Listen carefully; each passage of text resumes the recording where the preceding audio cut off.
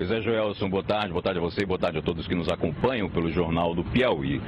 No início da semana, na segunda-feira, nós mostramos uma matéria falando sobre a questão desse embargo das obras do canal que ligaria a Lagoa do Portinho a esse rio Portinho, um dos afluentes, na verdade. A Lagoa do Portinho ela tem também outras formas de receber água, como as suas próprias nascentes, olho d'água, água das chuvas, água do rio Marruás. Mas a iniciativa desses empresários seria desobstruir um canal que existia há muito tempo, um canal que sempre existiu ali na região da Lagoa do Portinho, que foi coberto pela ação das dunas. Foi embargado e quando foi hoje uma nova notícia, né? A Secretaria do Meio Ambiente, da sua diretoria aqui de Parnaíba, realizou a liberação dessas obras.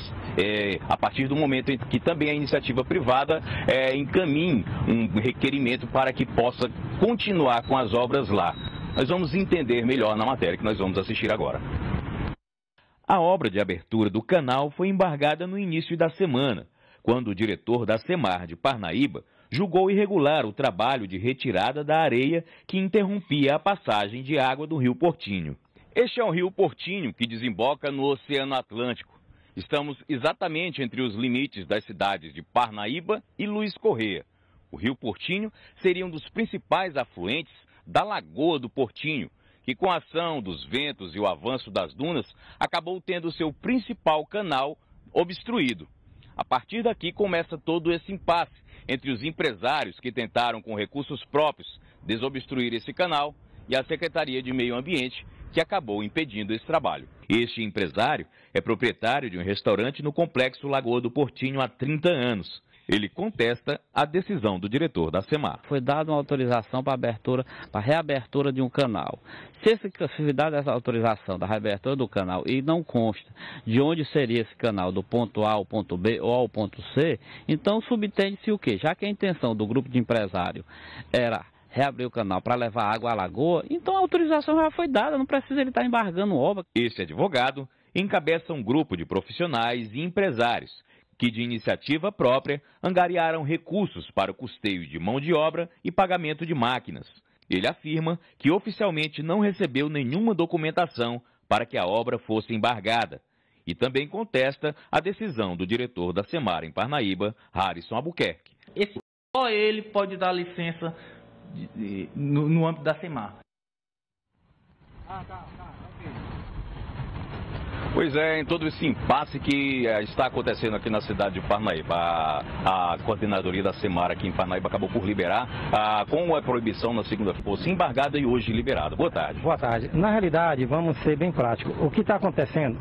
Nós estamos saindo do técnico para o político. O que é o técnico? Eles tinham um segundo pedido de licença ou autorização para o serviço.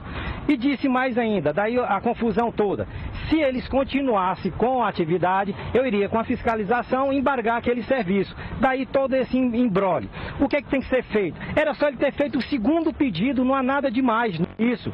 Nós hoje comunicamos ao engenheiro responsável pela obra, pelo serviço, doutor Almir Sérgio, que ele procure a secretaria está de portas abertas. Nós autorizamos o serviço, a continuidade do serviço, mas desde que ele tenha o compromisso de não levar retroescavadeira para dentro daquela área e, além do mais, protocolar. Isso é fundamental, que ele protocole. Então eles querem fazer de boca o serviço. Isso não é... A gente precisa entender que na última vez que nós nos encontramos, só afirmou que caso eles continuassem com aquele serviço, seria um crime ambiental. Agora já está liberado. Não, mas se caso ele continuasse sem autorização da secretaria. Então, como eles queriam fazer a obra com retroescavadeira, não poderia fazer. Agora passa a não ser mais um crime ambiental? Com o estudo que foi feito, não passa a ser. Se o serviço for feito manualmente, como eles me convenceram que seria feito manualmente, aí é outra história. Isso aí vai ser passado para a superintendência e a superintendência que vai dar a resposta também de uma autorização. Crime ambiental é aquele que você faz sem autorização dos órgãos competentes. Para coordenador, caso eles lhe enviem esse requerimento, o senhor estaria agora, nesse momento, liberando, então? Se eles... Não, eu não tenho o poder da liberação, mas se eles me entregam, não importa a hora. Da outra vez eu enviei esse documento às 7 horas da noite. Então amanhã é um ponto facultativo, mas se ele me entregar hoje, amanhã eu encaminho a superintendência e a gente dá agilidade ao processo sem nenhum problema. O problema é que se criou de um fato técnico para passar para o fato político. E aí cada um tem uma opinião formada. O técnico nós temos uma autorização para um determinado trecho, foi dado, ponto final, foi feito, ótimo. O segundo ponto, nós precisamos também dessa autorização, certo? Muito obrigado pelas informações, o coordenador da Semam, o Harrison Albuquerque. Então, Joelson, como as palavras do coordenador aqui, caso seja enviado um requerimento, a direção aqui, a coordenação desse pedido para a liberação das obras, contanto que não hajam a invasão de retroescavadeiras, as obras de abertura desse canal podem ser continuadas.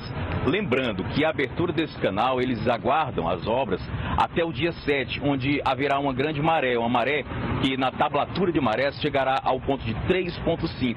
É com essa esperança que essa maré possa encher aquele canal do Rio Portinho e que esse canal do Rio Portinho possa chegar até a Lagoa do Portinho. Joel Jordani, retornamos com você.